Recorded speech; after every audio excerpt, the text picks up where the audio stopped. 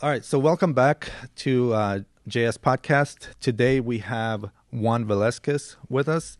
He is from Cruise Planners, and that's, I believe, a company that you own, right? That's right. That's right. Cruise Planners is a franchise operation that I invested in a few years ago as part of my portfolio of investments that I've been doing for several years now. And I thought, why not add a travel agency? And on top of that, why not add it during COVID? Interesting. Right? So it's a franchise that you've invested into, and but you're actively running it, or you're an active participant in that. Absolutely. One of the things that I pride myself is knowing the product and investing myself in what I'm bringing to the client. We don't want to just produce a product that will hopefully sell itself. We want to produce a product that we are very knowledgeable about and we're connoisseurs of. So especially if someone comes to us with a specific request, we want to make sure that we are extremely well versed in what comes with that request. Mm-hmm. So, and we'll get into this more about your company and what you do.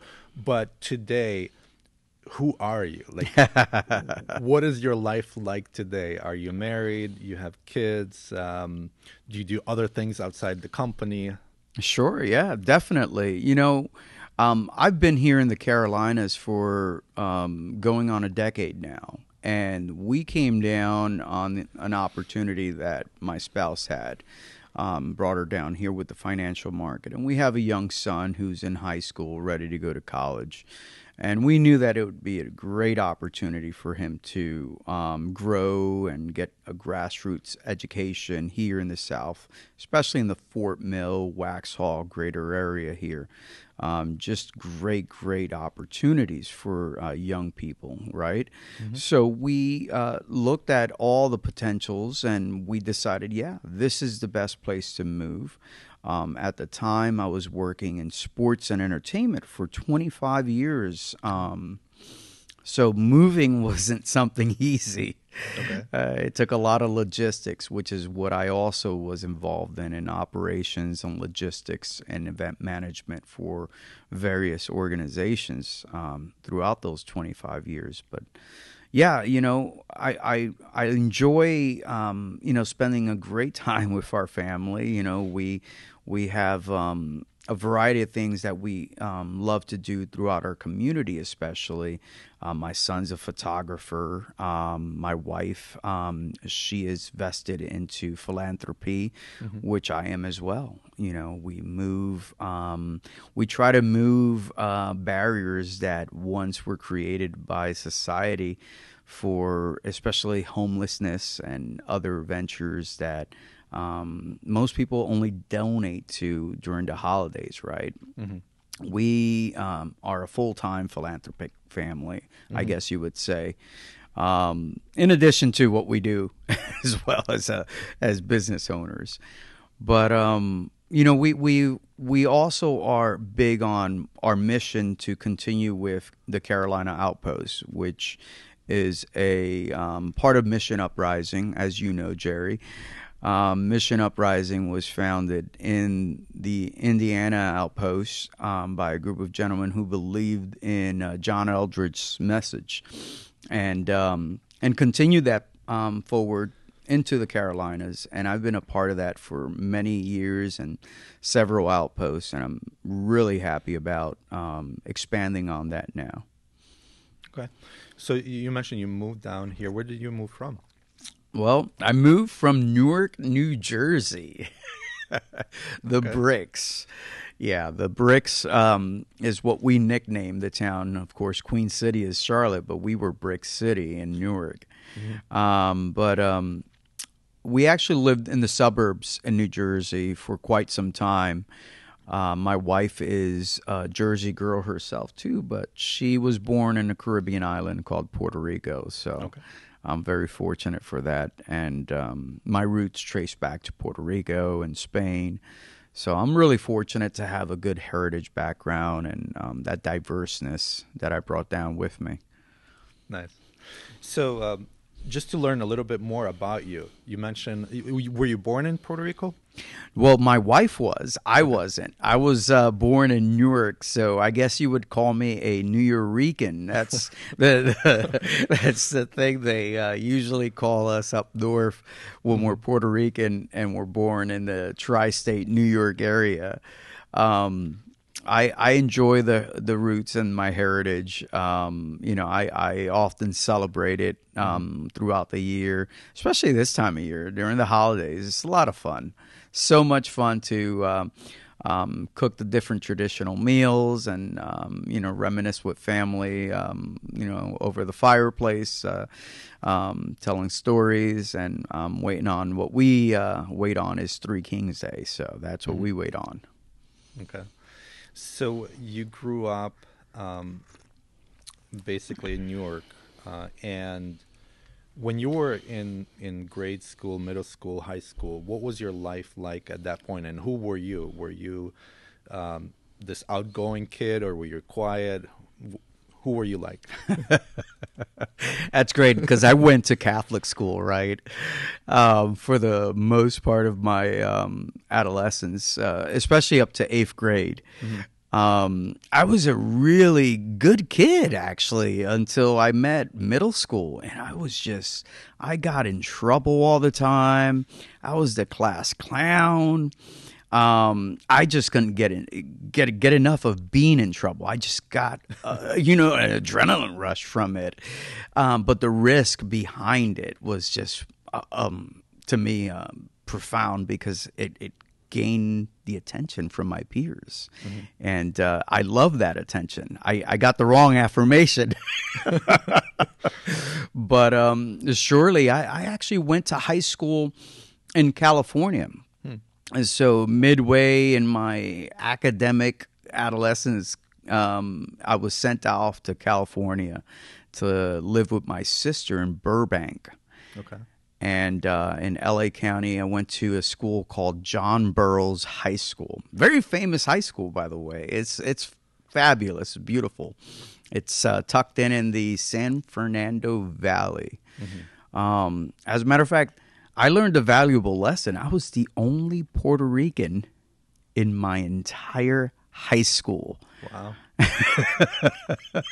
Wow. So a lot of young adults, they I don't know about today, but definitely in the past years, everybody wanted to go to LA, right? LA was the place to go and live and become a movie star or whatever star. And you said you were sent there, so you were kind of like unintentionally you came around to that area. What was that like? What was your life like over there? Man, that's good. That's good because I've made so many great friendships from living out in California. I mean, I have great friendships that continue from New Jersey, obviously, but the friendships that I developed in California were lifelong. And I'll tell you why. You know, we were part of a band of misfits and individuals that didn't fit in. And yeah, I fell in love with film and cinematography, as a matter of fact. So much so that my sister said, well, you know, in order for you to graduate, you might want to take some courses that the county is offering. And they enrolled me in this program called the Warner Brothers Cinema Academy. And it is part of the Los Angeles Regional Occupational Program for individuals like myself that were failing, had no hope. And they said, well, we can see a turnaround. So I joined this class. I never held a camera before. I don't know what any of that. You know, the most I ever held were those paper cameras. The long, boxy ones, or the instant ones. Yeah, one time use. So I never had that opportunity, but it was great learning about cinematography, learning about the art of film, being creative in my writing, and being told that no matter what I put pen to paper, it was my perspective, and I should flow with it. And eventually it became not just a hobby, but kind of a secret career, I guess. But I've learned to adapt and assimilate to certain things that have occurred in my life.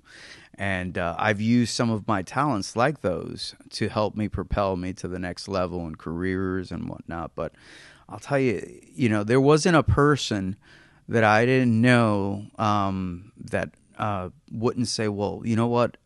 Juan knows best. Ask him what movie, what this, what that. When it came to cinematography, I was just, I became a connoisseur. I became someone of, and I do that with most of the things that I invest myself into, whether it's monetary or physically. I try to learn it to the fullest and then continue on in that venture. But yeah, that was a lot of fun.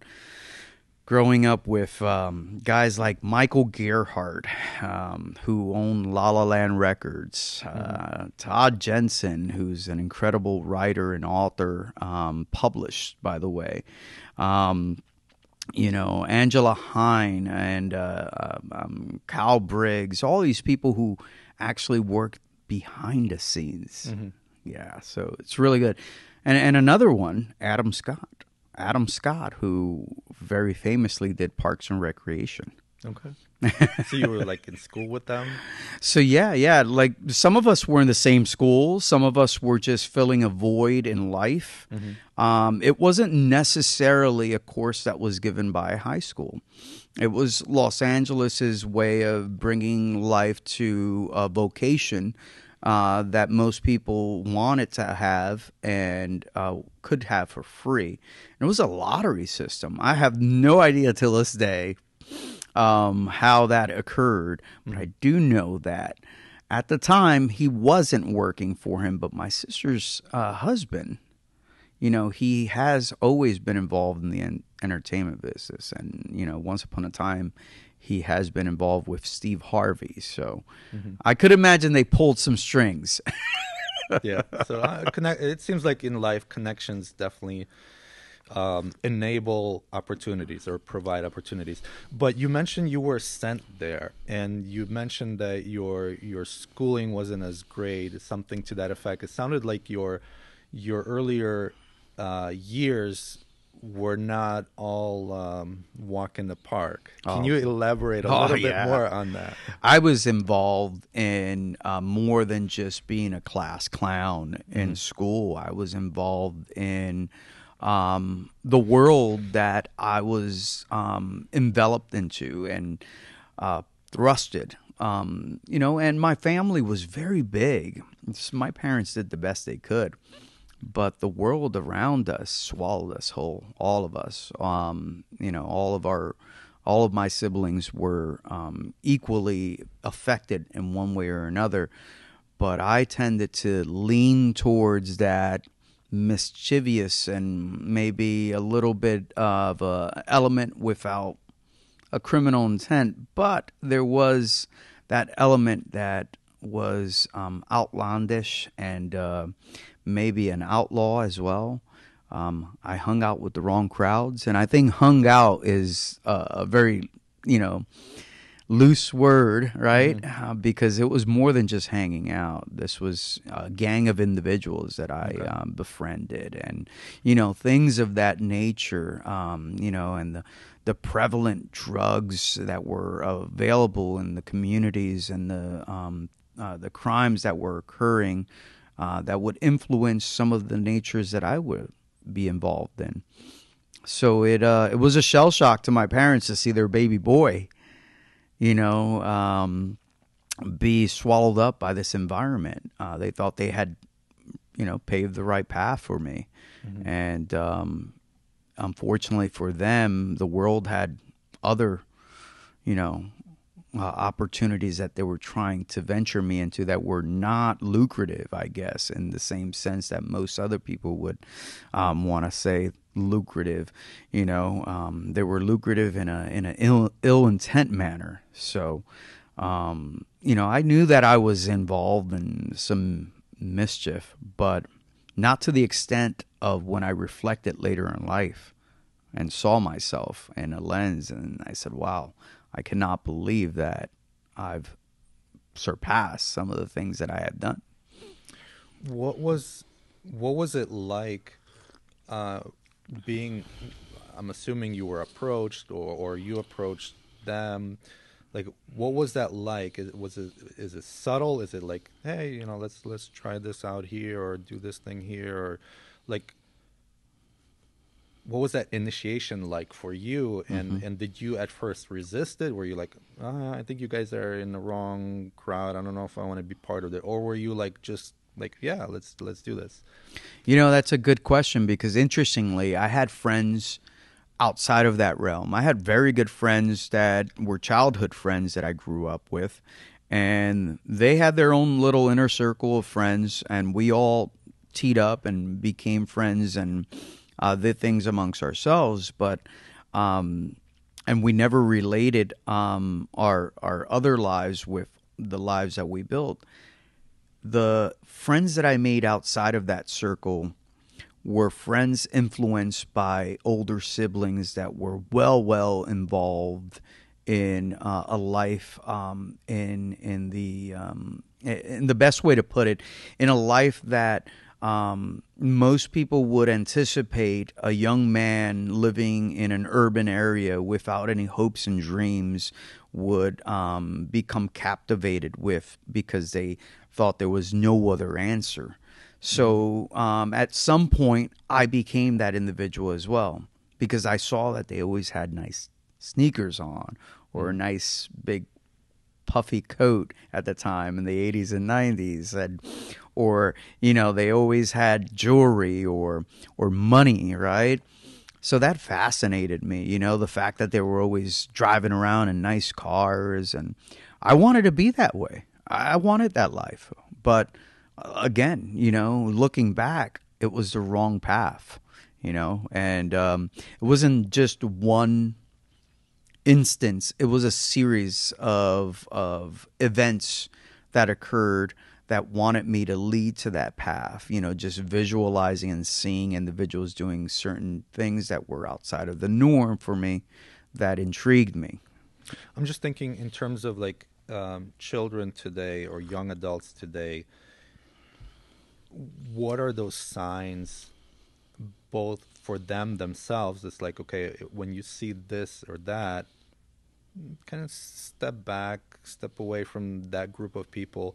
And then for their parents, when they see their children getting slowly involved in certain things, what are those telltale signs, right, so that parents can start talking to their kids about it? I mean, they can start talking about it all the time, but right, like especially when they notice something's not quite right. And how do they go about having that conversation with their children?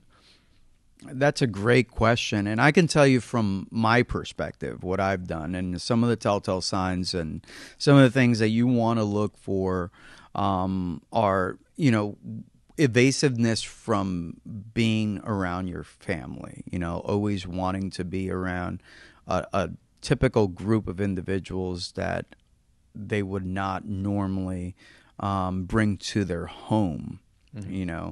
Normally these individuals that they befriend are individuals that they know are bad, because they're not going to introduce to mom and dad. And they're not going to introduce to their normal friends. And a lot of that starts with bad influences. Some of the ways to find your children's false affirmations is by enabling affirmations for them at home consistently. I found by doing that with my son, it deters him from leaning towards false affirmations from groups of individuals that may promise him a brighter future or a brighter life through a life of criminality and criminal intent. So, it really falls upon the parental guidance to say, you know what, I'm going to try my best to affirm what I believe and instill that in that individual because there's not one thing that you can actually really do. Eventually life will just take its course, and the child will either take that risk or not. But I think the greater opportunity that you put upon the child, that they're being affirmed, and that they are loved, and that they are accepted for whom they are, and that they are creative processors, and that they are extraordinary in the world, and that they are needed and wanted, because that's the key, not being felt that you are wanted, and for so long, I know I struggled with that as a child. I felt the need of being wanted. And the minute you start seeing a child pull away from you and escaping into their own world, that's when you need to go and fight for them and go down that rabbit hole and chase after them. It's not going to be pretty. You may uncover some stuff about yourself that you may not like, but more importantly, you're going to be able to chase after your child before they make that crucial mistake of being part of a group of individuals that may not be fashionable for them in the future, and could be a detriment. Yeah. So you were kind of sent by your parents or by somebody? Yeah. Because of all of that. My parents, I'll delete some of the details, but the bottom line is my parents saw that I kept on being removed from schools, kicked out of schools back to back, and it happened so quickly, and they just got so scared. They didn't want me to become my older sibling, for sure. So they thought this was a great idea. Send them out to LA, the gang capital of the world. And saying, better yet, send a young Latino male to LA, the gang capital of the world, right?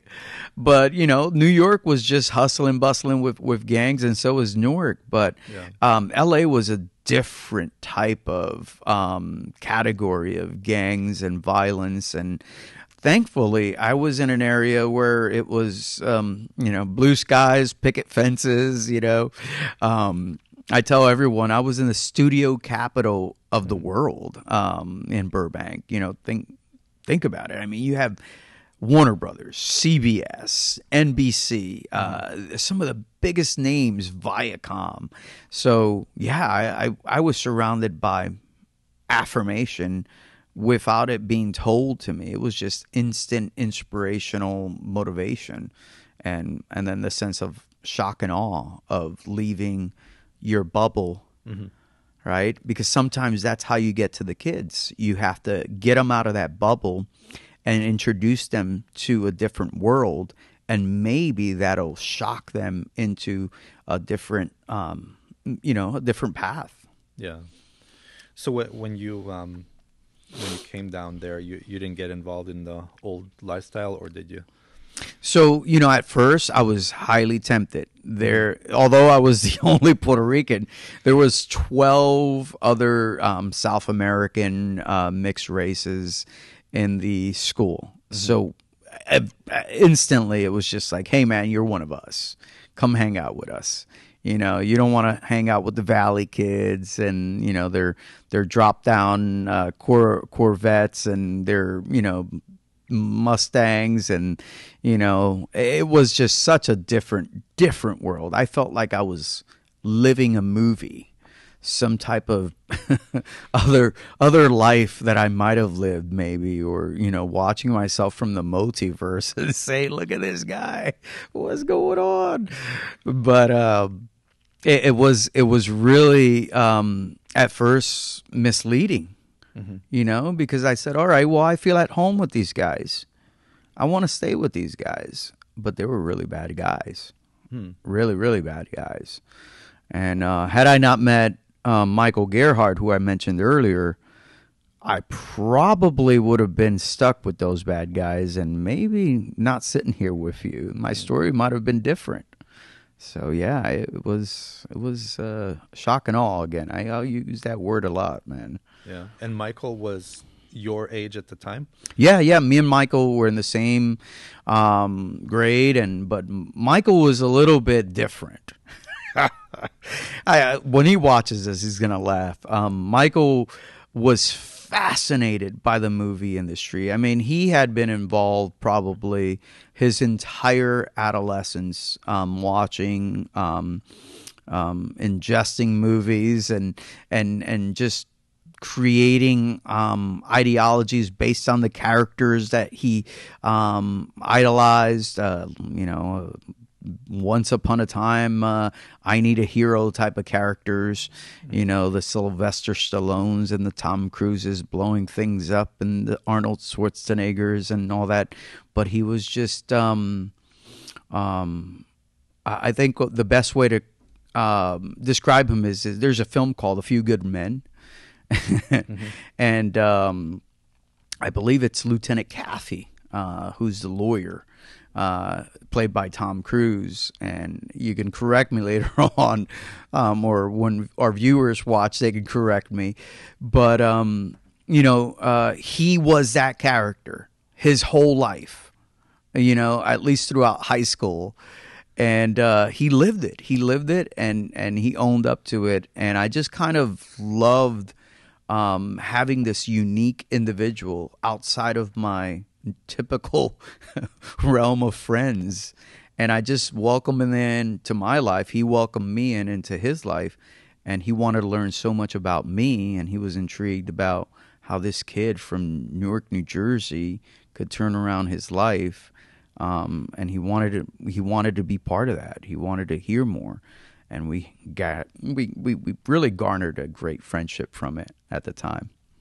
Did he become an actor or writer, or like what does he do today? So today, Michael owns La La Land Records. La La Land Records is a company that redistributes scores and soundtracks. He purchases from the studios and whatnot, and he's very successful from what I know. Unfortunately, Michael and I talk more on social media than we do, just like everyone else, right? Yeah. That's become the norm now. Yep. But he and I, our last reunion was about 10 years ago. And we all met. As a matter of fact, he and I and Todd Jensen all met together in Burbank, and had a wonderful time. But maybe it's time for a new reunion for sure. Yeah. So that was kind of high school, and who else was in your environment or in your circle that was consciously or subconsciously giving you advice on what you should do, what path you should take in life at that time, like let's say 11th, 12th grade of high school? Yeah, my brother-in-law, Rich Rosa, he was really an influence beyond many people's expectations. He took on a role to become, a stepdad and a father figure for me, and I really respect that. Until this day, as a matter of fact, I had an opportunity to tell him recently in October of this year that, that I respect and admire everything that he had told me, because it's resonating later in life, right? It takes a little bit, but he really was influential in getting me motivated and telling me the right path, and really affirming a sense of a direction for greatness and a process that's led me to where I'm at now, just a self-motivating process and a different mindset of perceiving a positive outlook and a motivational output for yourself, which is rewarding financially and physically and emotionally. So I think he's been one of the greatest influences that I've had, for sure. So right after high school, where did you go? Did you go to college? Did you jump into a job? What did you do? So right after high school, I did the dumbest thing ever. I left back to New Jersey. I had been accepted to several amazing schools. All right, I got accepted to NYU, All right. Many people said, what happened? I got accepted to Rutgers, and I deferred that first year, eventually going to Rutgers. And I got accepted to several other small LA-based schools. In high school, I was able to take courses that coincided with some of the county college courses, so I was able to ascertain some leverage there. But I left back to New Jersey, and I found myself with my old friends, right? And what happens to someone when, I'll give you an example. You're on this great diet, and you're doing well, and you've given up all these maybe carbonated drinks, and then you go somewhere, maybe to a beach party or something, and there's soda flowing everywhere, and what do? You have a soda. Next thing you know, you realize, oh my gosh, the taste of that soda was so good. I missed it so long, right? Well, that's how I felt about my friends. And I was misled in my mind, thinking that was what I felt. And I got into so much trouble. That summer was the summer of what I call in and out, not burger, but in and out of different prisons. You go in and out, you get taken in, you get taken out, taken in, taken out. And it was just horrible because here I came from having a major high in my life, and people saying, wow, he really is moving forward towards a greater path. And even all those individuals that I left behind, they were like, wow, Juan's really going to do something. And yet I am mucking it up. So my father told me what any other father would say: you're leaving this house one way or another. You're going into the military. And thus I did. Navy boy I was. Short-lived. We'll leave it at that. Short-lived. How short? Very short. Very short. Let's just say I was doing rifle aerobics. And it was not the best of my days. Rifle aerobics really humbled me. You really want to understand that individuals that, and I love individuals that join the military because I think joining the military should be a passion, just like anything else. You shouldn't just join the military to escape a situation or a scenario. I think that's a wrong message. And unfortunately, my parents' generation had the wrong information. It wasn't that they were giving me the wrong advice. They themselves had the wrong information. Usually the thought is like, okay, if I send my kid to the military, they're going to straighten him out. They're going to give him discipline and all these kind of things. And I think for my dad, since he had experienced that himself as an adolescent, growing up in Puerto Rico, his father told him it's either the coffee farms or Vietnam, and he chose Vietnam. So, but he himself ended up doing rifle aerobics in Tacoma, Washington, right? So I think we share that same kinship that he was given that wrong, path towards what should have been a brighter future, but it wasn't. It wasn't our choice. My choice was to be, in better terms, a bandido, right? My choice was to be reckless. And sometimes what you have to do is find how those things may sound negative, but put them in a positive connotation. All right, so you like to be a bandido, right? Well, then let's find something that brings that element, but for some good. All right, let's find things in the world that would really enhance an effort to create new life, new prosperity, new investments, new things, because we all need a bandido in every risk that we take in investments. We always need that just dark horse that comes in there and slays the deal and says, all right, we're in it, right? So my choices were led by misinformation from that my parents had gathered. I guess that's the best way to put it. So you got into the Navy and got out of the Navy. What did you do next after that? Well, I started working in sports and entertainment right after that. A lot of folk, unbeknownst to them, I walked into the New Jersey Sports Exposition Authority, which was the Meadowlands in East Rutherford, New Jersey. And at the time, it was the Brendan Byrne Arena. Mm-hmm. And I walked in there with an oversized suit, and it was a job fair. And they tell me from a distance from the vomitory as I peeked through to hear the sounds of the stages being built and things happening inside the arena. One guy yells at me and he says, "Hey, you up there, come down here." So I did. Mm-hmm. Young, naive, cocky kid. I go down there. I'm like, "What do you need?" And he's like, "What are you doing?" I said, "I'm here for the job fair." And he says, "No, you're not. You know how to hold one of these." And he's waving a mallet. Mm-hmm. And I said, "Sure." I had no idea what it was. I didn't know what a mallet was. I'm looking at him like, it looks like a hammer. Okay, sure, I know how to smash things with a hammer.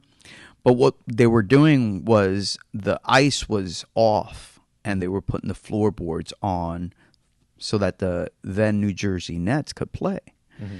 And so they were putting floorboards on top of ice. And this was before the NBA changed to massive 16 by 24 boards. This was smaller boards, smaller arena type. This was high school laying down boards. And it was tedious work, one by one, going down. It was almost like putting in a whole new flooring. You probably know all about it better than I do. So I stood there in my suit, worked, disappeared from the crowd that was doing the job fair, and I had a job. And it was the first job that I ever had, was putting floorboards on ice or removing floorboards on ice with a group of men that's all they were contracted for at the Meadowlands. And I left that day with a fist full of dollars. It was fantastic. I was like, wow, look at this. This is amazing. This is money, like real stuff.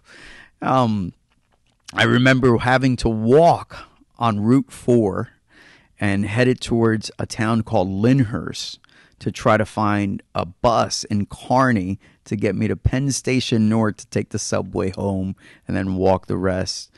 I got home exhausted. I went back to live with my parents. And no more than 2 hours later, my dad's getting up for work, and the phone rings. And it's the Meadowlands. Mm-hmm. And they're asking for me. And they're saying, "Hey, we need you to come back and work for us again. And this time you're going to keep working." So my father knocks on the door. He says, "Hey, get up. There's a guy on the phone, and he wants you to get to work. You have 10 minutes to get ready. I'm headed to work. And I'll drop you off on the way." But the word drop off for my father was completely different than our meeting. Drop off to him was one town over. He's like, "All right, I'm headed towards Bayonne. You got to figure your way over there from this point on here in Harrison, New Jersey." Mm-hmm. So, and I did. And I made it to work. And that was my first gig. And I was addicted from there on. I had such a great number of jobs. Mm-hmm. So that one was more physical, preparing courts and arenas and that kind of thing. And then, but you said you stayed in the sports field basically for like 25 years or so. Yeah. What else did you do during that time? A lot of great stuff, I'll tell you. Besides working, majority of the contracts that I did work, we're setting up fields or working in theaters like the Richard Rodgers Theater. I had an opportunity to work there. For many people who don't know the Richard Rodgers Theater, they have had the biggest productions like Hamilton and other big productions. So creating stages for that venue was great. But I had an opportunity to jump around from contract to contract really early on. I mean, I must have worked about 10, 15 contracts, and some of them overlapping each other the first 10 years of my career, because I was just hustling for money. I was just looking for the next best thing. And, to me, it was cash. Who needs a 1099 at the time? Hopefully the IRS is not going to audit me for this, but that was many years ago. So I'm sure their systems are not well equipped to go back. But, it was a lot of fun. It was addicting, and I worked for DREs, which are Disney Regional Enterprises, and those led me to places like ESPN and led me to other different contracts that I built stages, and it was more physical in the beginning. It was all about the physicality. But then I met some people who said, "Hey, Juan, would you like to drive some of these guys?" And I said, sure. What else is involved? Well, some of these guys have some heavy luggage. Here I am, 5'4". At the time, I was a stocky, round kid. I said, sure, I'll do it. So I did that for many years as well. Contracted to work for Joe Gibbs Racing. Okay. Contracted to work for clients like Darrell Revis, who once played for the Jets and then moved on to Tampa Bay. So a lot of individuals that I had, Stephen A. Smith. Once upon a time, I was his New York driver, per se, for when he wasn't as popular as he is right now, and amazing too. He's one of my idols that I look at and I'm like, man, that guy is just matter of fact. It's like, what? that guy's what? But he wasn't all that. At the time, I didn't like the guy. I couldn't stand the way he spoke to me or treated me, but I think it was preparing me for everything that came after. So I did some driving, and then I did some operational work, which meant that I worked in the arenas, whether it was bottom of the line work, cleaning. Mm-hmm. Most people don't like to do that. Well, I picked up on contracts that made a lot of money from R-Mark and big companies like that basically came in, like Delaware North, and prepared arenas, whether it was facility services or the food and beverage services. And I learned a ton about the operations behind that. And then I joined organizations directly, like the New York Jets, and learned about their operations with players and logistics. And I learned more about that. I learned about different opportunities that arose with the Red Bulls, for instance, the New York Red Bulls soccer organization. I was there for their 2 inaugural seasons in Harrison, New Jersey. I had a great crew. We set up everything there, everything from the field to the equipment to setting up logistics for the evening for the families of the players when they were in the event. So we had a lot that I did in that entire span. So you were really involved in major sports, major teams. Yeah. And some of the high-profile players and announcers. So that's pretty cool. Yeah, I mean, it wasn't all, it wasn't all pomp and circumstance, right? I had jobs where I would go down for spring training baseball and work spring training because it was lucrative. Mm-hmm. You go down there and sell beer, right? You sell beer at the stands. I'd go from Lakeland to Kissimmee to Port St. Lucie to St. Petersburg. And you'd go there, and what we would do, we were beer hawkers. Mm-hmm. And the guy that goes, "Get your beer here, get your," that was my line. That was my line. I was, "Get your beer here, $5 beer, $5 beer." And you'd make great tips, you make great money, but the key was you had to buy a pallet of beer, and right? Then resell it, and then resell it. And I said, I could do this. Yeah. I got the hustle for this. I'd give people better deals, and the guy across the other side, I'd say, "I'll be back with some better deals than that guy." And I try to outsell them. Oh man, it was hence why they called us beer hawkers. But it wasn't all lovely. I mean, I had jobs at Shea Stadium before it became Citi Field. I had jobs at the old Yankee Stadium, and these jobs were terrible jobs. They were just waiting. If it rained, you had to roll out the tarp, or waiting for the crowds to leave to clean up the whole entire stadium. Those were not fun jobs. Right, but throughout the whole thing, it sounds like you were a hard worker. You were willing to do anything, like you're saying, clean, anything you had to do to earn the money, basically. What drove you? Like what was the motivation behind that? I never wanted to see myself poor. I just did not. Mm-hmm. When I met my wife, she was surprised to always see me in a different car. I wanted to be that guy. But I had friends that own auto dealers, and I'd say, hey, can I borrow this car for the month? And these would be the cars that they would typically use. Mm-hmm. But I always saw myself. I always projected something greater, and this goes back to what my brother-in-law Rich Rosa taught me.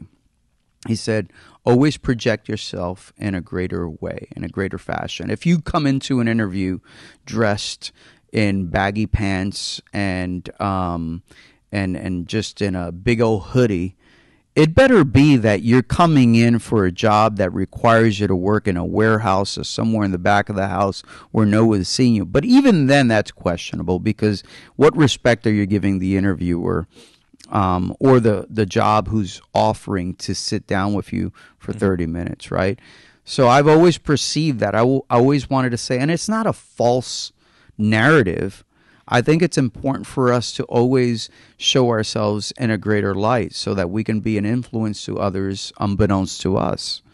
And, I continue doing that. I got friends who will say, oh, well, you wear collared shirts now and you talk like that now. And I'm like, dude, I'm still the same cat that you do back in the day, hanging out. I just learned more. I just, adapted, And some guys don't know how to adapt. They know the hustle, but they don't know how to adapt. And I know both. Yeah.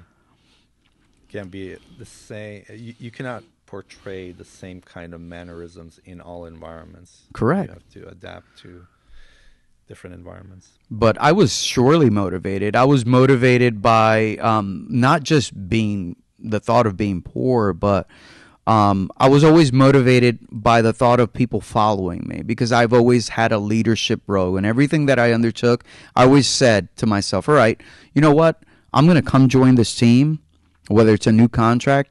I know there's going to be someone in charge, but I'm going to befriend that person outside of work. I'm going to learn who they are, what they know, and who they know, so that I could take their role next, so that when they're ready to move on, they say, oh, we have the perfect candidate.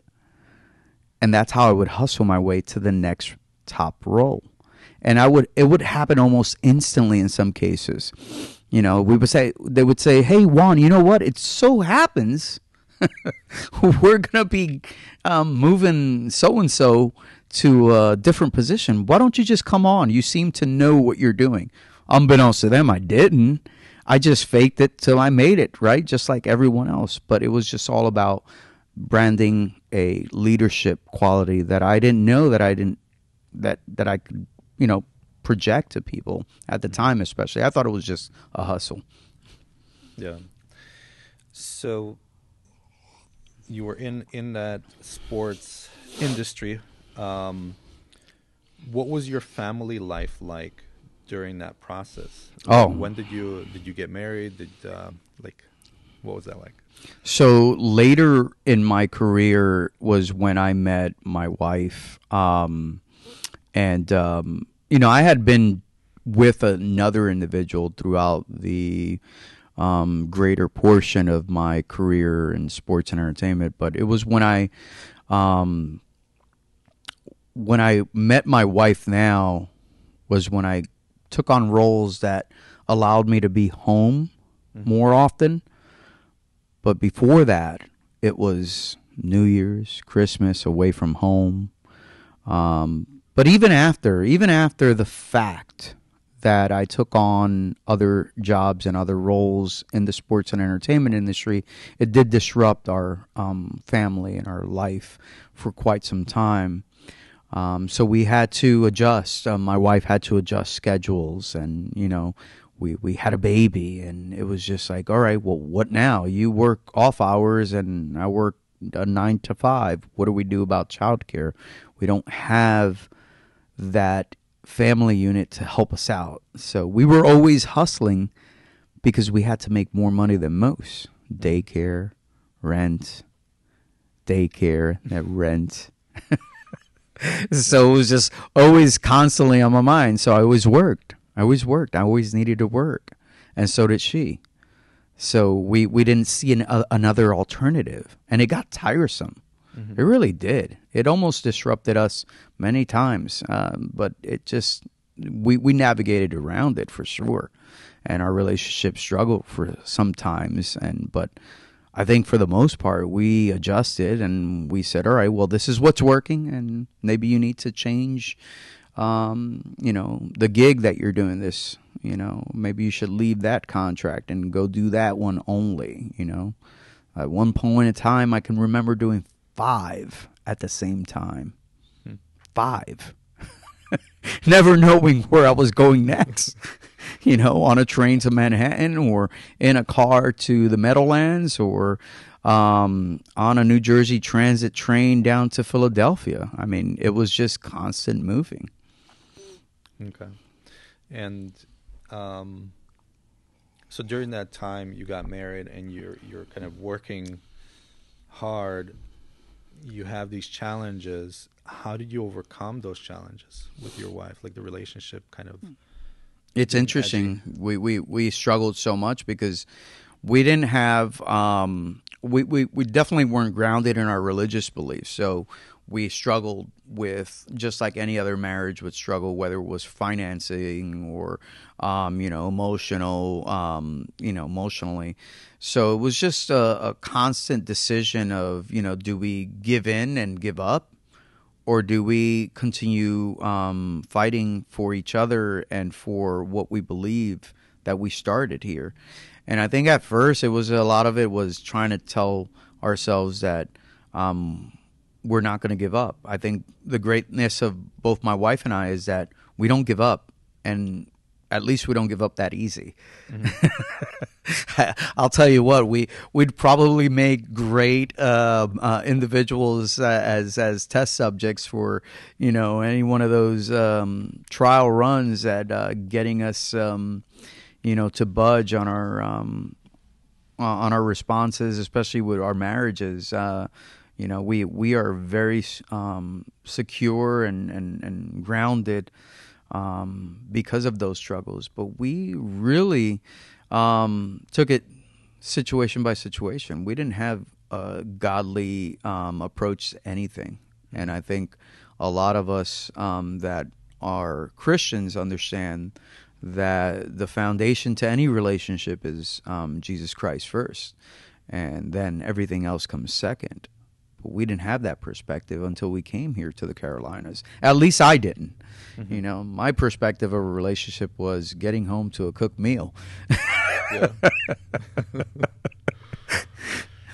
So you got to the Carolinas, and you mentioned a little bit about your faith. How did you come about to believe what you believe now?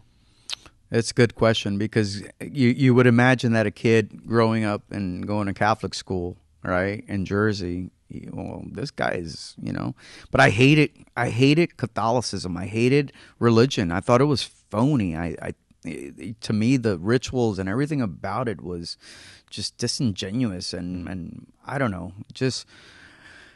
I came to the realization and I'm going to be honest about it, on a drunken bender. Mm-hmm. The spouse and I, we had made the transition, but it was a difficult transition, and our relationship was rocky, and we were going through some struggles. I wasn't completely convinced about this transition. That I later, now looking back, I'm like, yeah, that was the best thing that ever happened to us. We had this neighbor, Joey Velez. Joey Vela is a really cool guy. He was a chaplain in the Army once upon a time, retired. And he tells me one day he meets me at the pool and he's like, "Hey, how you doing?" The first thing that comes out of his mouth is, "Have you found a church yet?" And I said, "Yes, I'm in the South now for sure," right? Because that's the last thing anybody's going to say where I came from. So I'm saying, man, all right, how do I get rid of this guy in a nice way? You know, I don't want to be that guy. You know, I'm just meeting him at the pool. I think it was the pool. And, but he wouldn't let up. He continued the conversation, which I'm grateful for now.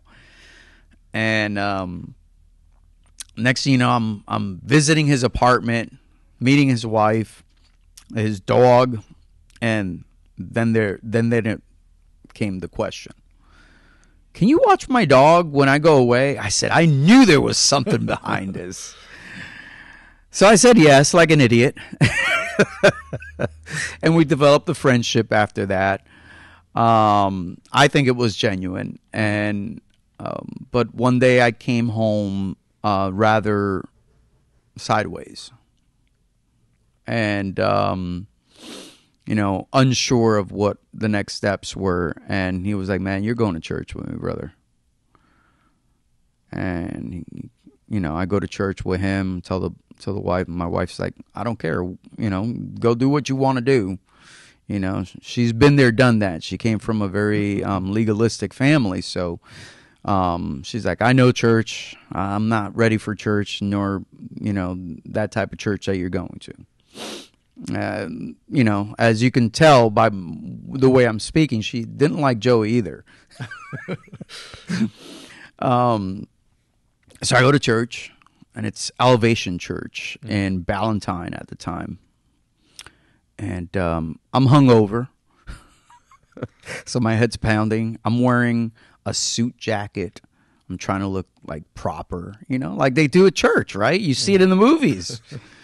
And so I go to the church, and he's like, "We have great seats." I'm like, "Does it matter?" You know, like I'm thinking, you know, like when you go to a Catholic church, you know, you have all these pews, and it's an auditorium, as you know, and I'm saying, are we here for a play or a concert, or what's going on here? Am I going to be asked for money at the end of this? Sure enough, all these things started running through my head. I said, what did I get myself into? I said, all right, this is the latest cult trend. Dang it, I let myself into it, right? All right. And so music starts playing, and it's really nice. I'm like, this ain't church music. At least not the one that I do.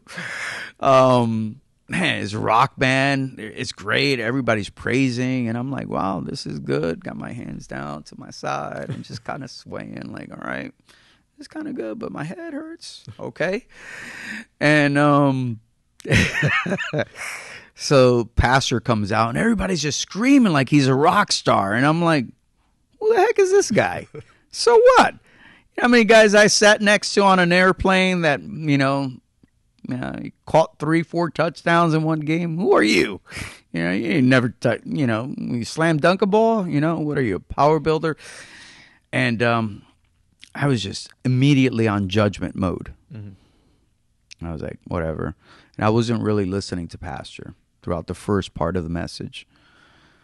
But then something triggered me, what he was talking about.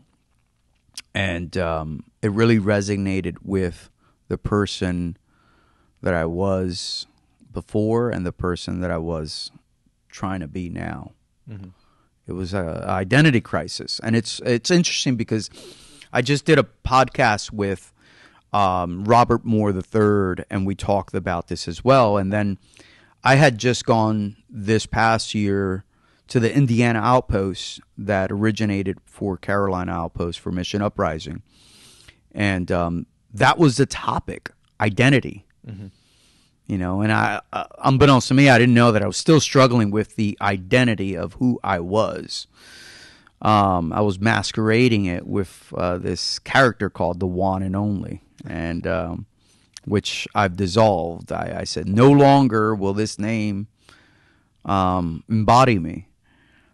But at the time, I was dealing with a different type of identity struggle, and it was during that message in April, early April, that transcended to me in 2015 with that invitation, that I was just like shocked beyond comprehension. Actually, it was earlier that year. I apologize. April was a Raise to Life, but it was earlier that year. Eventually, 2 weeks later, I would give myself to Christ. And it was an emotional battle, but it was genuine. Mm-hmm.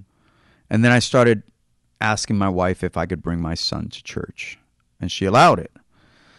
And she realized, wow, they're having a great time. I want to check this out.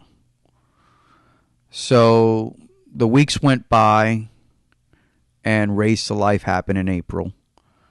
And the message pushed me to baptism. Mm-hmm. And my wife still hadn't subscribed, I guess the best word, to the situation. Mm-hmm. And I remember just being in panic and not wanting to do it. And I actually went through the entire process and let everyone else that was being baptized be baptized. And I just was like, all right. I kept on taking off the shirt they gave me. I was like, I'm not going to do it. I had people pray over me. And then I put on my shirt, and then someone said, hey, what's your wife's phone number? Let's get her over here. Mm-hmm. And I was like, well, you can try, but she's not going to come. Well, I was wrong. I was wrong.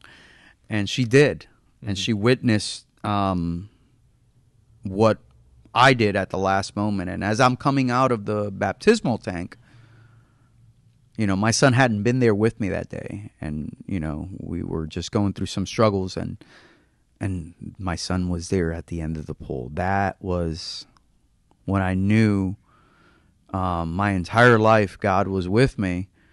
And God doesn't intend for us to be hurt, but man, he really pushed me for certain years. Mm-hmm. But I'll tell you what, it was that moment that really changed my heart completely. So many things happened after that. The Carolina Outpost. I started a nonprofit called Feed Charlotte. So many things manifested from that mm-hmm. moment because I was inspired to move. And the best words, Pastor Furtick said, if you can, words can move a mountain, I guess, and that still resonates with me. Words can move a mountain, not physically, but literally. If you ever echo down a canyon, you know what I'm saying. Yeah, it just continues until the canyon ends. Yeah, and it's almost like infinity. So that's how I felt. I felt like I had an infinite opportunity to give back now. Mm-hmm. So throughout your life, you went through ups and downs, and you were going earlier on. You mentioned your motivation was more to basically not be poor, but to earn so that you can provide for yourself, for your family, and so on. What have you learned about managing finances throughout your life? That's good. A lot of it came self-taught, but again, a lot of it also attributes to how I saw different individuals in my life handle their household finances. So it starts again with my brother-in-law, mm-hmm. AKA the stepdad in California. And he made such a drastic approach to embodying the sense of financial wellness being the most important thing to my livelihood. And this individual surely is not on the same faith-based process as me then or now, but I think that he was being genuine about the realities of the world. You know, how struggles can often be perceived through the fact that we're financially incapable of sustaining ourselves. And he wanted to make sure that I understood the value in financial stability and building good credit and building a good foundation to monopolize all of my skills to move forward in life. My dad was good too. My dad at one point had 11 kids in the same household that mostly were not his, that he had to take care of. Mm-hmm. And on top of that, he took care of his sister's family in another neighboring town and so forth. So I learned through what they managed, how to manage my own financial worth. And through those examples, I was able to kind of curate my own path of financial wellness. And it didn't work as well. I mean, there was a bankruptcy there for some time in my previous relationship. And it really made me come to terms with the fact that I was an ill spender and a bad risk taker. And then, you know, that all of that promise and opportunity was flushed away by me seeking to use my leverage and finance as a tool for my pleasure, right? Rather than using it as a tool for investment for the future. And that's where I started learning about investment. Mm-hmm. So more like investing in assets rather than investing in liabilities. Yeah. Or, you know, so-called investing. Yeah. I mean, I wish I had someone who would have said, hey, Juan, the first thing you want to do is buy yourself a house, but don't live in it. Mm-hmm. Right? You want to buy that house, don't live in it, and then rent it. Rent it for twice as much as your mortgage. That way you can pay all the utilities and all the taxes. And you tell that to the individual. You say, hey, we're going to be paying everything, all right, to a certain cap. Mm-hmm. And this is yours for this term lease, right? And do it. And then increase gradually as you see the need for whether it's maintenance or whatever. And then once you meet the mortgage that it's paid in full, then you move on to the next project. You know, and there was other things that my brother-in-law taught me. He said, you know, when you take your first credit card out, make sure you have a bank account. He goes, but don't use bank account to make purchases at the store or here or there. He goes, use your credit card, but only use as much as you're earning for that month. And then once you meet that cap, then bam, you pay your credit card. He says the bank will see that as stability. Mm-hmm. And most people will see that as, well, wait a minute, you're only using 10% of your worth on your credit card.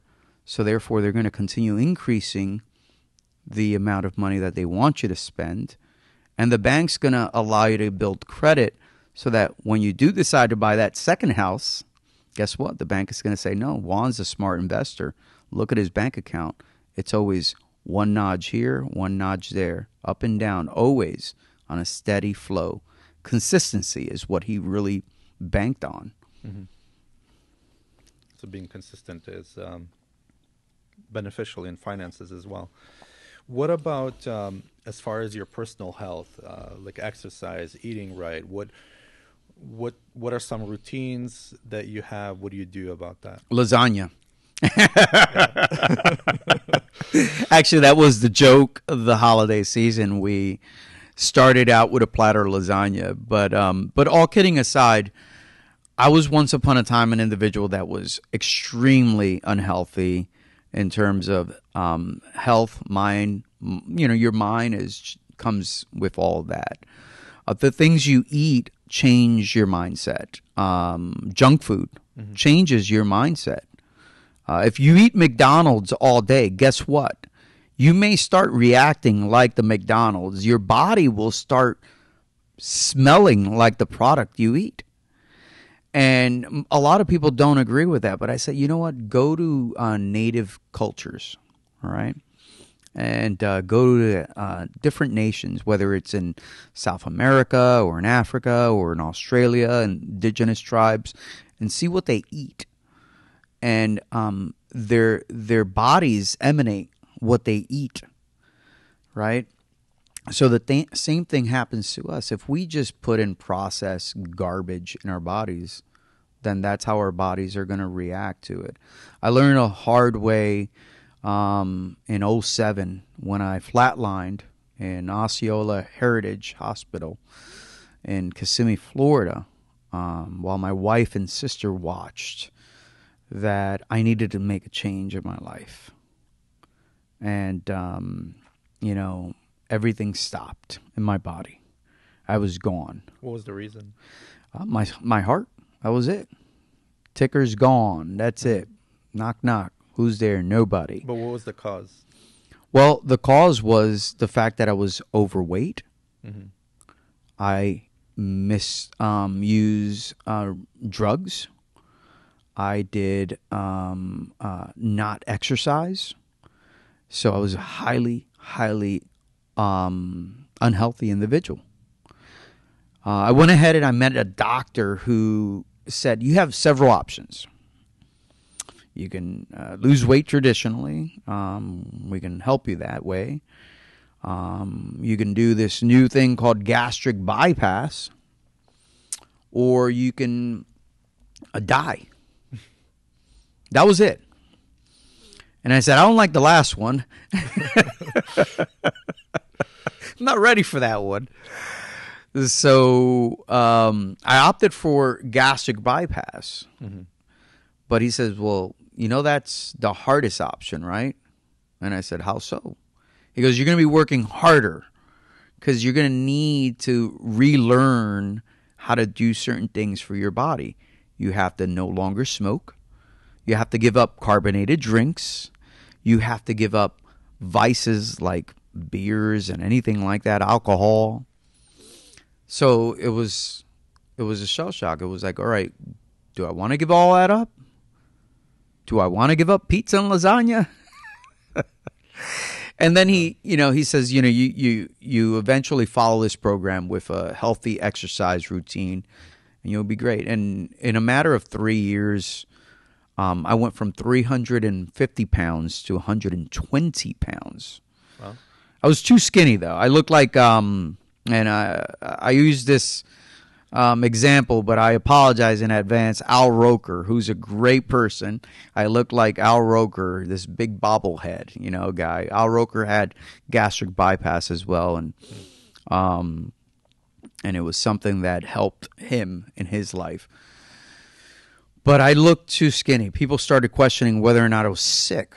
So you had the bypass, or you did it naturally? No, I had the bypass. Okay. But with the bypass, there's a process. There's a psychological process. You have to continue going to meetings and meeting with individuals. You have to continuously see your doctor for 2.5 years.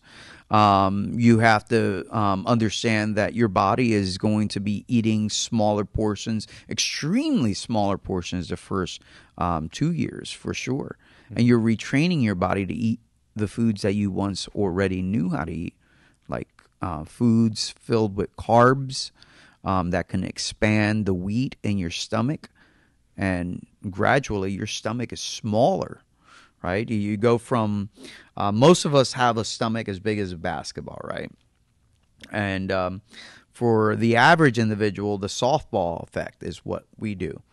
But we can stretch it as big as a basketball. I was stretching mine beyond the basketball. Mm-hmm. I mean, I was just like a eating machine. They went ahead, and mine was just like everyone else that has the surgery, the size of an egg. So you're putting 2 ounces of food at a time into your body. And it was so difficult the first few weeks. But eventually with, the help of my family, my wife specifically, and I was able to get through that whole process. Mm-hmm. Later on in life, I was able to start eating the foods that I generally used to eat, but in smaller portions. One of the most difficult things I do now is going to restaurants with individuals and saying, yeah, I'm going to skip the appetizer, and they don't understand why. Because if I eat the appetizer, then that's my meal. But I had to change also. I was just way too small. So that scared the doctor. He was like, well, you need to put on some weight. And I've been battling with my health in terms of either keeping a good muscle mass or just becoming very loose for the holidays, I guess, very, very chunky and loose, which most of us deserve, I guess, for the holidays. But I kind of overindulge in the holidays. Yeah, we give ourselves excuses that we deserve it, even though long term we may not want the results of it. Right? Absolutely. It's the whole short term over long term thing. What about when it comes to continuous improvement, like continuously learning things and improving yourself? Yeah. Like, what do you do to improve yourself and learn new things? That's great. So I never got to finish college. So one of the things that I did later on in life after leaving sports and entertainment was I said, I'm going to go to school. Then I realized it was expensive and I needed to go part-time. So, some semesters I'll take one course, some I'll take two, depending on what's in the budget. But I went back to school and it feels great. I think learning should be a process that is natural for all of us. I think in our side of the world, we look at learning as a detriment, as a chore, as something that is taking away from our happiness and our joy. But in fact, the more you learn, the more you feel joyful, because the more you feel confident about the things around you, the more you know about the things around you. So I've been on a journey to learn everything that I can about the business world, especially human resources, so that I can garner a reputation of being not just a powerhouse in marketing and travel but just a powerhouse in having a staff that's capable and knowledgeable, because I just don't want to hire anybody. And I want to be knowledgeable about what I'm doing too in the process. Yeah. So going back to school, and I guess in earlier, like when we're young, classroom setting is not for everybody, right? Right. So but as you get older, you get a little bit more patience, a little bit more kind of delayed gratification, so you can listen a little longer. Yeah, definitely. I feel like it's a lot more fun. The peers that I have at school online truly enjoy having me there. When we have discussion sessions, whether it's in the writing format or video chat format, I tend to be the one that's louder, more vocal, and has more to say, especially in our written discussions. Some people will look at it as, wow, you wrote a whole term paper there. Well, I had a lot to regurgitate out on the screen. So, but, I bring out that old sense of that sponge-like want and need, like a kid that naturally absorbs everything. And I feel like if we all could envelop that as adults, we'd be more happy. The more we learn, that's why I engross myself in the Bible, learning the Bible. I always want to learn more. Even if I read the chapter over and over again, or the verse or the book, I want to reread it, because there's always going to be a new message hidden there that I missed out the first time. It's like recently, I took a course for Princess Cruise Lines. So Princess Cruise Line was one of those products that I was not a connoisseur of. I'm not afraid to say that, because it's important for my clients to say, you know what, Juan's a real cool cat. He is genuine. He is telling us exactly what he knows. I'm going to do business with him.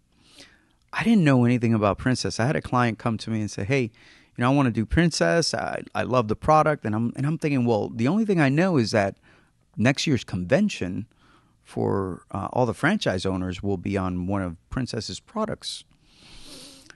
So I said, but that's not fair. I'm going to be taking this young lady's business and not knowing. So I was very transparent. I said, well, you and I are on the same learning path. We're going to learn this together if you allow this. And she did. It was fantastic. I earned a client for life, I hope. And I learned the product and became certified in the product and the process. And surely some of the accolades from that is you earn perks like free cruises, or if you do a resort, etc., you earn a free stay at a resort. But to me, it was beyond just getting that free certification to get a free cruise. It was now, hey, someone else calls me about a cruise, I can introduce to them to Princess and say, hey, Princess is a product that I just learned, and I think you should explore as your next family vacation. So I think it's great. Mm-hmm. And we'll talk a little bit more about cruises and so on. But before that, as far as your social circle, what do you engage in a lot of social activities? Do you stay back because you're doing so many things elsewhere? What's your social circle and social life like? Yeah, so socially, I think it's all about being strategic. Mm-hmm. Okay, so I use Carolina Outposts as a strategy. The men that I meet there kind of become part of my circle structure. Some of them I meet in private settings. We have a really cool thing going on at the breweries right now, at the print shop by Armor Artists, for instance. Travis Tolson, who's one of the owners there, he does this Pints and Padres once a month. And so I've met a lot of guys there, and a lot of guys that are already in Mission Uprising on our programs for the Carolina Outposts go there. So that's part of my social structure there and social circle. Mm-hmm. And then other times I try to take my work mobile and be part of a group that's working mobile, regardless of what industry they're in, mm-hmm. so that at least they don't feel confined to their homes and subjected to the loneliness that comes with sometimes working by yourself. And so it's a lot of fun. Sometimes we'll do it at a coffee house. Sometimes we'll do it at the brewery. Sometimes, whatever the situation is. Mm-hmm. And that's another example of my social circle. And then I have friends outside of the realm that I meet continuously. Friends that I have that are have been on this journey with me since I came to the Carolinas, who I've met through various ventures, and we'll meet socially. But for the most part, the main person in my social structure is my wife. Mm-hmm. And then my son. My son and I have a routine to go axe throwing or whatever his latest fascination is, like his photography. But that's my main social structure. And a lot of people might say, well, Juan, you need friends. Yeah, I have friends. But it starts with my wife, who is not just my wife, she's my best friend. She knows more about me than anyone else will ever know. Trust me on that. I'm sure you can relate. Yeah. How old is your son? My son will be 17 in February. So I have two sons. One of them is 15. He's going to be 16 in May. Okay. And he's on this dating phase. Yeah. He wants to date and so on. I was just curious, what are your thoughts on dating for teenagers? As a teenager who always had girls around him, right? And I was someone who, I guess the right word that comes to mind is this song. They used to call me Mr. Lover Lover. But I was this big chunky kid. And at school, especially high school in California, it was just like kind of my thing. And I had a really good girlfriend at the time. I won't mention her name. She actually works for Disney now as an animator. And it was a great relationship, but I kind of always had a different relationship while I was with her. So I think dating for teenagers has to be exactly that. It can't be serious. It has to be more of an exploratory situation where, you know, our children are going to learn about their sexualities, whether we want it or not. And it's important for us to allow them to explore that in a safe way. And I'm not saying that we're going to allow them to pursue activities that are way too complicated and young for them to understand, but it's important for them to learn about the consequences behind certain things.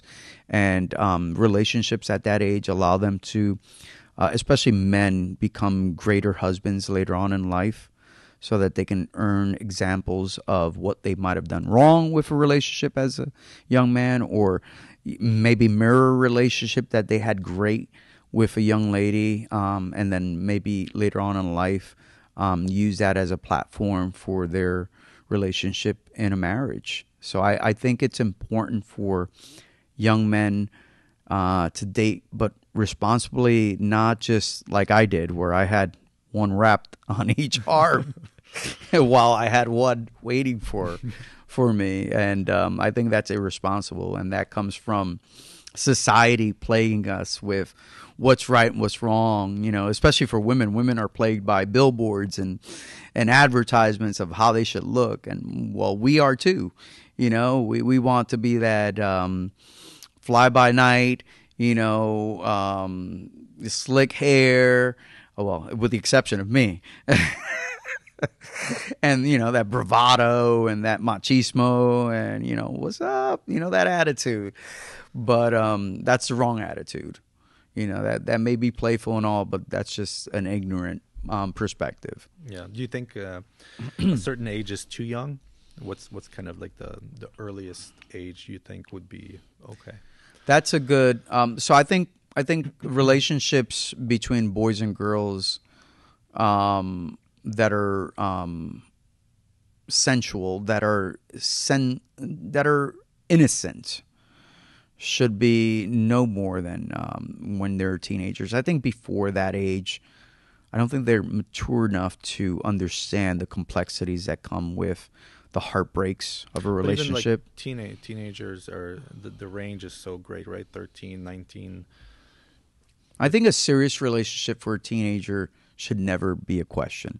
Mm-hmm. I don't think any teenager should be in a serious relationship. Mm-hmm. I think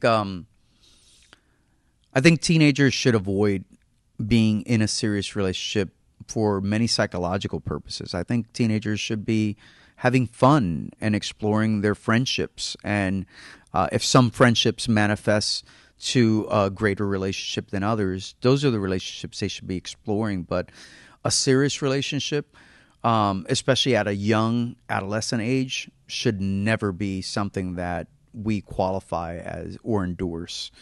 I think children should be continuing to be children and until they realize that they're an adult. And that takes experience and time. For some of us, we're still learning to be an adult.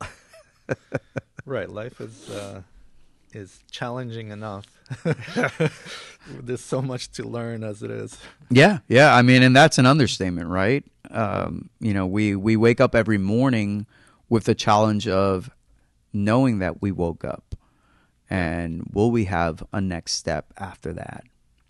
So that's the biggest burden that we should be worrying about, and especially for teenagers. Teenagers should be worrying about things like, you know, what am I going to do next semester in order to finish school quickly, or, you know, those things. That's it. You know, and having fun about, where are we going this summer? Where are we going to go hang out? That's what I would, if I had to redo some things, that's what I would do. I wouldn't take any of the relationships that I had serious. I would just use them as fun platform to learn from. That's it. Yeah. So going back to travel industry and so on, it seems like, maybe just kind of my view, but it seems with the internet out there, all the information out there, what is the real purpose of like travel agencies and travel planners and so on with that? Like what would you say to that? Well, that's a great question. And that's a compounded question, right? Yeah. And you can see that in the world we live in, the AI generated world that we live in now. It's easy to say, hey, Juan, your job's obsolete. I'll tell you what, I put anyone to the challenge, and I did this recently with a client. I said, go ahead and enter the AI and ask it to get you the best itinerary for where you're going, nonstop, and then also tell you what the best authentic foods are in that local region, and what the best itinerary is for a kid that only likes chicken nuggets, a husband that doesn't like anything green in his food, and a wife that prefers to travel in the evenings only because she wants her kids to sleep on the plane. You can't. You still need that personal touch. We pride ourselves, and I keep on saying this, and people can check my sources, but we've outsold our competitors by 42%. That includes online sources, etc. The reason being is because we become the products we sell. If you're going to Italy, we're going to make sure that we've either been there or know and have partnerships that are going to make your experience beyond your expectations. Plus, we're free. We're free. You have nothing to lose because the products we're selling are direct from the product component providers. The trick here is that you're going to say, well, Juan, how do you make your money, right? Well, they pay us a lot of commission because they understand that the client that travels Delta Airlines, for instance, and has a joyous experience, they're going to remember they booked that travel with Juan Velazquez.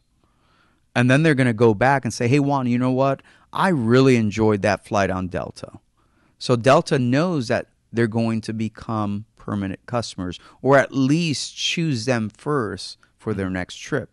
So that's the reasoning behind that they're going to use a travel source, a travel provider, or travel agency that's going to promote their product as being the best or the most reliable or the best source for their vacation needs.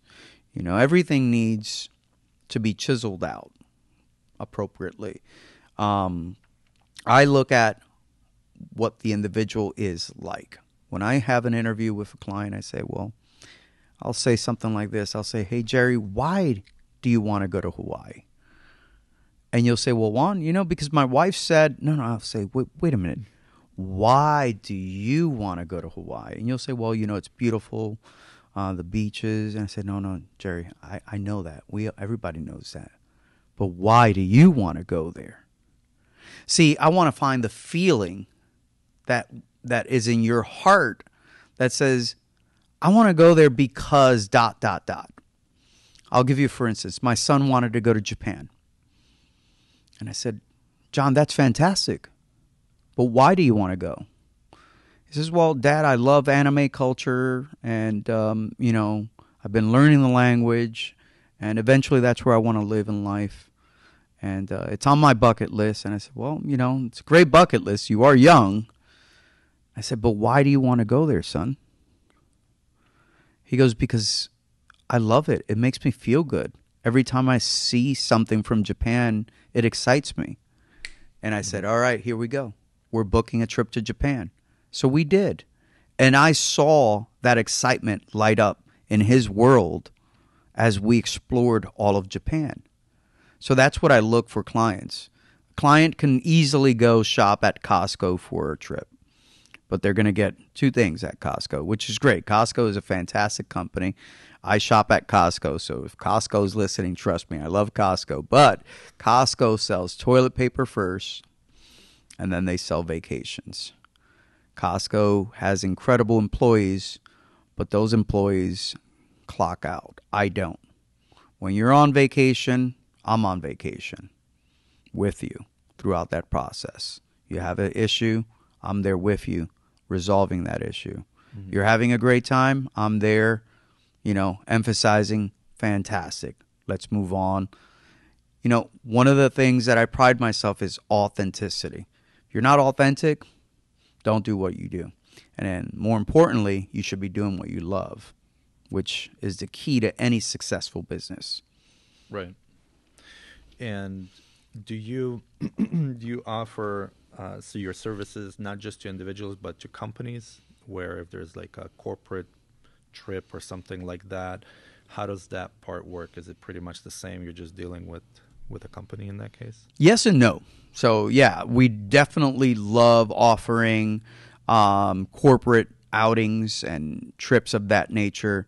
And sometimes it might be that they are putting on a performance challenge where maybe they have a sales team who's trying to meet a goal or criteria, and the winner gets a free cruise, right?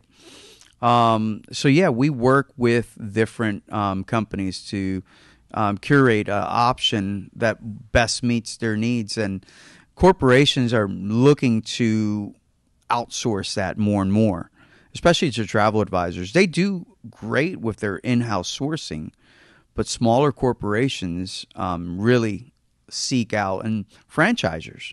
You'll have like a local Chick-fil-A, for instance. They'll look you up and they'll say, hey, we're looking to do an employee referral program, or maybe an employee retention program, or an incentive program, whatever it may be. And we put it together for them and propose it and say, this is how it would work, and this is how you would move forward with something like this. Mm-hmm. Yeah. And you mentioned cruises. Is it just cruises that you offer, or do you offer any kind of travel? I wish it was just cruises. I have not lied to you. Cruises is our bread and butter, hence the name of our company, Cruise Planners. But we are land and vacation experts, right? We actually sell more land packages through my franchise than we do cruises. Mm-hmm. And land packages have been boosting up since last year. More demand. The outbreak of this pandemic really put a halter on people's perspective. And then it's also jaded their perspective about cruising. They have a lot of misinformation about whether or not they're going to get sick on a cruise. But unbeknownst to them, I'll go back to my beloved Delta Airlines. You're more likely to get sick on close quarters like a Delta Airlines than you would on a cruise. Mm-hmm. You're in the tube of a plane for maybe 3.5 hours on average, right? Most flights, sharing the same bathroom with 150 other passengers, and sitting on a seat that 150 other passengers sat on prior to you that has not been cleaned for days. Think about that. Yeah. So we try to emphasize that we understand the complexities of how people are shopping right now in terms of pushing towards more land. So we've been learning more about our partnerships with the resorts, doing more familiarization trips at the resorts, and garnering more relationships with local tour providers so that we can enhance these trips for individuals who want to prefer a land package versus a cruise. Mm-hmm. And so I found it that whenever I go on vacation and I find like little food places or places of interest or to do things that are local, or like local people know about them, but travelers don't. Those usually are the best experiences. How do you guys like help with that? Do you ever like get anybody local, like a local guide, or not even that? Not that they're, because guides will kind of guide to the same path, everybody. Right. But more like have a more local, more one-off experience that would be positive. How do you help with that? Yeah, no, and that's great because we try to make sure that we have organic experiences, and I think that's what we're getting at here is having that organic experience.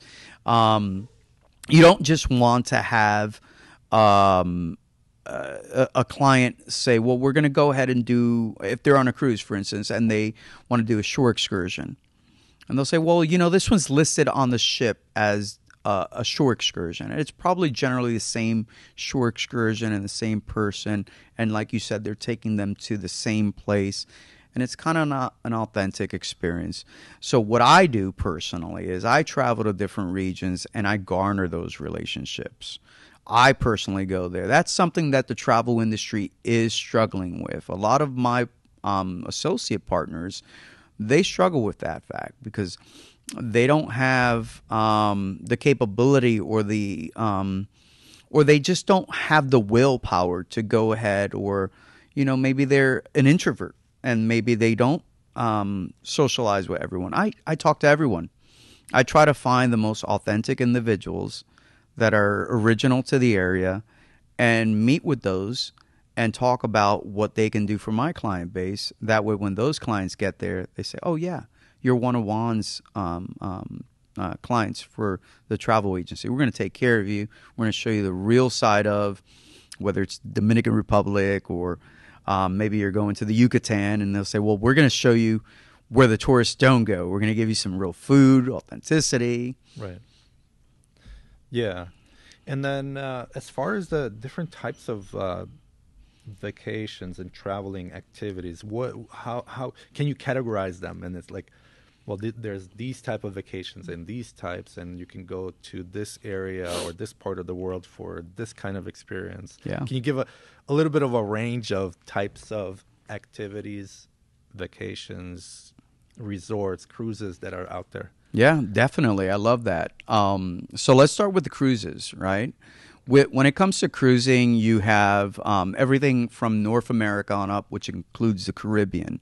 And you have the Eastern and Western Antilles options. And some cruise ships that go into the Western Antilles do 7 to 10 options.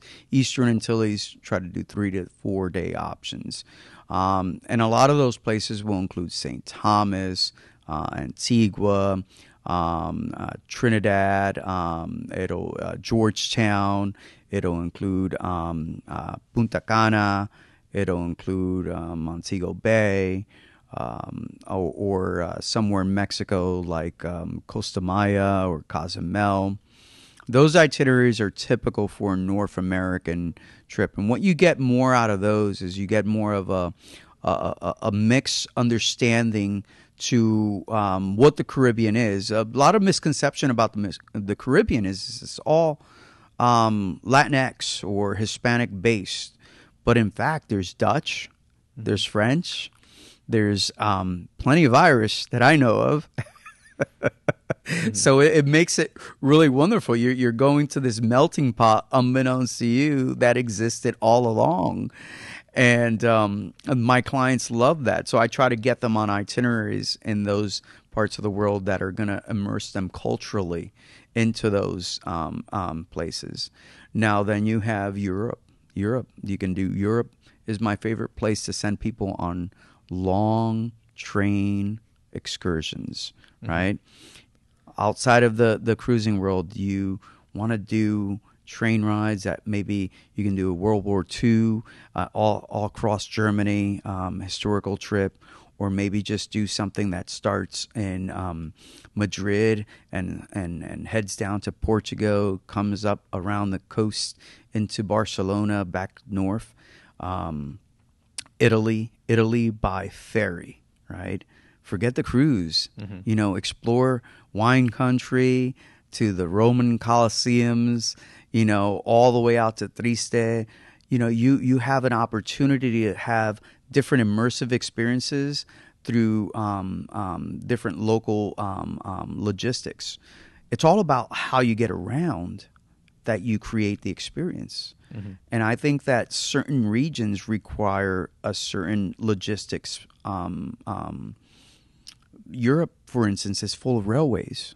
Why not capitalize on that and not only make it affordable, but strategic? Because now every place that they stop at, they're going to be immersed with the food, the atmosphere, the culture, the events, the festivals, everything that comes with it.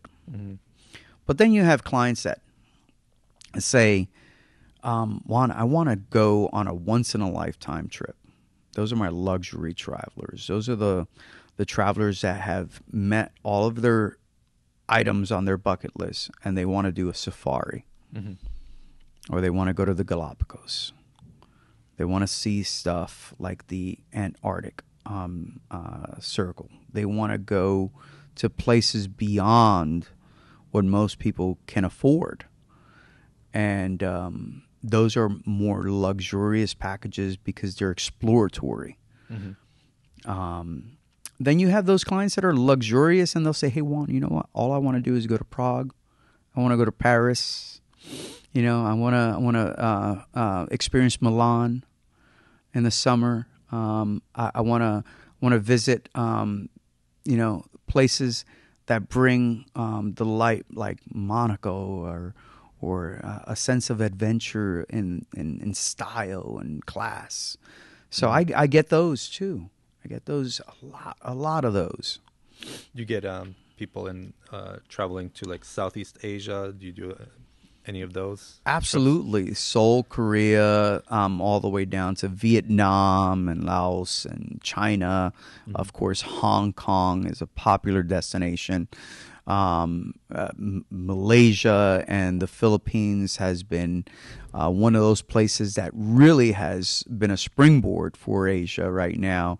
Thailand has always been busy, but places like Malaysia and Indonesia, Philippines, those places are really up and coming. Mm-hmm. Those trips, we kind of do multi-generational trips on those. Multi-generationals, multi-families, maybe you'll have grandpa, grandma, or maybe one of them is gone, and then you'll have mom and dad, and then a teenager that's already in college, and maybe a really young sibling. Those are fun. I try to cater those and match them through a company called Disney Adventures. A lot of people think Disney is just a park. Or just a cruise line. Yeah. But I got a secret. They have a company called Disney Adventures.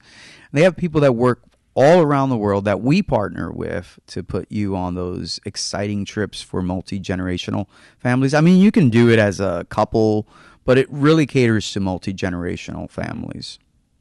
Yeah. What other things would you want to share about your business, about your life?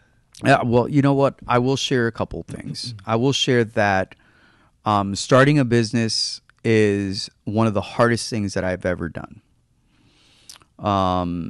It has humbled me because once upon a time, I thought, well, being in business and being a business owner, I'll work less. I'll have people who work for me. I don't have to work this 9 to 5. I'll tell you what. And I'll go back to what I said before. You have to love what you do, because I get up sometimes 5, 4 in the morning and go to bed at 3 in the morning for my clients. And that's dedication. That's because I love what I do. But I don't think I would be loving what I do if I was maybe opening up a pizzeria. Although I love eating pizza, I don't think I would love working at a pizzeria as an owner. Right. So there's a huge difference in loving the product, because you can love travel, but being a travel agent owner might be the worst thing for you. Yeah. And my life has been that of a series of challenges that I have sought myself to do more and further than most people thought I could. Mm-hmm. And if I had to tell anyone who was starting a business or making a risk or, thinking about what challenge they can take on and overcome that adversity from, I would tell them, go for it. with the mindset that you've already succeeded. However, don't think that there's not going to be a moment that there's going to be an area where it's going to knock you down and bring you back 10 steps forward, 10 steps backwards. It's how you move 20 steps forward after that. Yeah. So I would tell anyone that, and I would tell them wholeheartedly, go for it. Yeah. So. Yeah. Well, it's definitely been great having you here. I appreciate it. And I'm looking forward to talking to you some more, maybe some more specific topics in the future, whatever will come up. Yeah, definitely. I love this. I absolutely love this, and I'm looking forward to hearing some feedback from some of our viewers for sure. Yeah. Yeah, that would be great. Well, thanks everybody, and we'll see you in the next one.